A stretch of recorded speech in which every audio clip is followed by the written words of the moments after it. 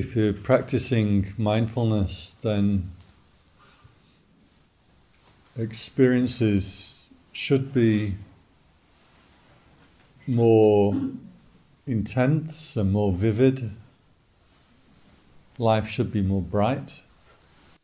It also means being aware of the unpleasant as much as the pleasant. So, I'm not promising that your day will be absolutely pleasant. But the day should be sharper. If you do things with mindfulness, you're interrupting those story arcs. I have this image of going camping, and you're sitting there by the fire, and there are a few things as utterly absorbing as a fire. Just sitting there staring into a fire. It's better than TV. And then in the campsite, while you're sitting there absorbed in the fire, there's also your dog. And your dog leaps up and starts yapping. And you look over at what your dog is barking at, and it's a leaf. And to the dog, wow, it's a leaf. It moved. And you're like, yeah, let me look into the fire. So get your fascination back with the small things. A leaf is fantastic. When you look at it, when you're mindful, when you're not lost in your stories and your thinking and absorbed in your activity. You walk around most cities, but I think Bangkok is much, much, much worse than Australia. People staring into their phones as they're walking, just absorbed in what, I don't know. I don't know what they're doing. Bumping into people. And one of the videos I put up on YouTube was, the original clip is on YouTube somewhere, and they did an experiment. And the question is that people who are absorbed in their phones as they're walking across a square outside a university. And there's a disparity. What they think they've done is walked in a straight line. And they're completely unaware, like how close they are to bumping into people, how they're constantly having to zigzag and move around. So their perception of their experience is very different to the actual experience. And for some of these people, when they're shown a video of themselves walking across the square, they think they just went in a straight line like this, but they're quite amazed at what actually went on. To test how aware people were of their surroundings, what the experimenters did was they put a clown on a unicycle and had this clown on a unicycle go right in front of the people on their phone. And most of the people never saw the clown on a unicycle. So if you want to look up the research, just put clown on unicycle in YouTube, and you can see experiments and the conclusions that the psychologists were coming up with. When they showed people the videos, they can't believe that they didn't see a clown on a unicycle go right in front of them. And often they'd even dodge out the way of this clown on a unicycle, but never see it. Interesting. So, if you're practicing mindfulness, these story arcs, these things that actions or thinking that we get absorbed into, we want to break them up. And when you break them up, you become fascinated with the small things. A leaf, wow. One of the best notes I ever received in a meditation retreat somebody wrote me this note and said, "My whole life I've absolutely detested carrots. And this retreat is so boring, the only thing I had to look forward to was the food." And I couldn't believe it. Somebody had put sliced carrots in everything. I was so unhappy. And then I thought, why am I creating suffering around a stupid little orange vegetable?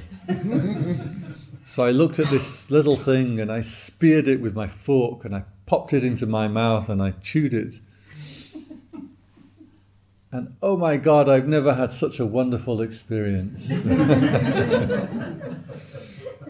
If I have nothing else to thank you for, I thank you for this wonderful, enlightening experience of how exquisitely beautiful carrots are. Something like that. So, mindfulness then, we're taking joy, getting that animal-like joy in just the small experiences, one after the other, being willing to break up the long stories that we get involved in. The natural tendency of a human being is to stay away from feeling themselves. For most people, kind of happiness is getting absorbed in something completely. That's why people like TV. Some research done on people watching TV turns out that people who sit and watch TV all day, and they're paid to as part of the experiment, burn fewer calories than people who are stuck in a room and do nothing. Doing nothing, you start to look around, you start to invent things, you start to get more active. With TV, you're just off. They also had these students watch TV all day. They were paid a fee to do the experiment. I wish somebody had paid me to watch TV all day when I could have done that. And then they were asked periodically what they'd been watching 4 hours previously, and they couldn't remember. And most people think that they would be able to remember, but actually the experiment showed that pretty much no one can even remember. Why? Because we like to not feel ourselves. We like to not be engaged. We like to be unconscious. Think of a cat, cats can spend 22 hours a day sleeping. As animals, we like to not be aware of ourselves. And so when the attention returns to yourself, sometimes it can be somewhat uncomfortable. You're not accustomed to feeling yourself. You're not accustomed to that feeling of life. So bear this in mind and make it into something that's joyous. Meditation should be joyous, beautiful in the beginning, beautiful in the middle, and beautiful in the end. It might not always be pleasant. For example, having children, is that a good experience or a bad experience? It's a joyous experience. It might not always be pleasant. The children might cause you heartache and anguish and disappointment and pain, but nonetheless, having children is a joyous experience, people tell me. I'm a little unconvinced, but...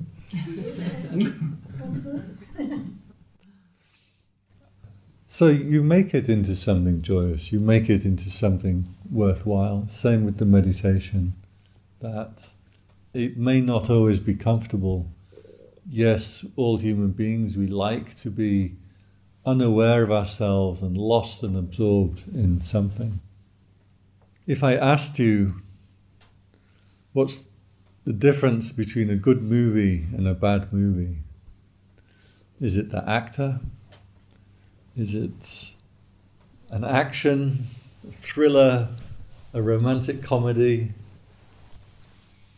Is it, the people who are in the film?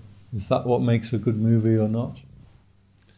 the only one criteria of what you consider a good movie or a bad movie is, did it absorb you? And while you're in a cinema watching a film, if it doesn't absorb you, suddenly you become aware of your surroundings. The person in front of you keeps scratching, someone behind you is eating popcorn with their mouth open. I hate that. People chewing gum is bad enough, but people who chew gum with their mouth open, Chips. Chips. Crackle. Yeah, the crisps we call them. But yeah, I came back from Chonburi, a couple of hours from Bangkok, in a taxi, and every single meter of the entire journey he chewed gum with his mouth open. Sometimes I tell people, I can get quite rude sometimes. Making the meditation into something joyous.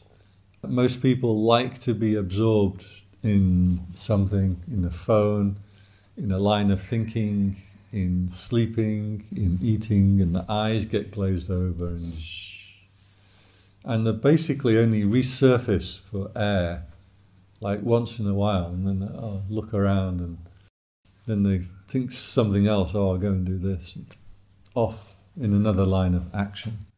So start to take note of those times when you resurface, when you come up for air, when your mindfulness returns and you look around. And usually this is the time when you make a decision to do an action. So your awareness comes back, you look around and, right, I'll go make a cup of tea. And now you're back in another line of action. And your mind has already gone through the door, started making the cup of tea before you've even got to your feet yet. One practice we sometimes do in the temples is opening doors. And every time you go to a door, stop and have 5 seconds before the door. And you see how your mind has already gone through the door and is lost in this action. Stop. Wow, look at that door handle.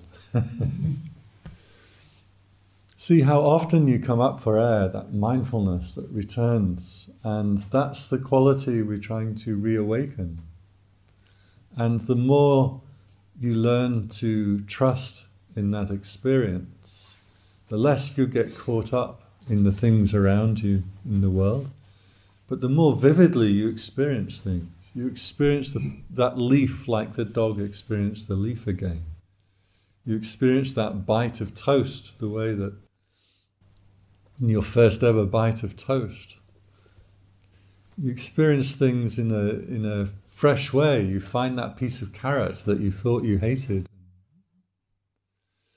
I was saying about the movies, so a good movie is one that absorbs you. If you get caught up in the story, you don't feel yourself. You're not aware of your own body, uncomfortable in this little seat, or the smells going on around you, or the activities, or the crunching. You're just caught up with that film, that movie.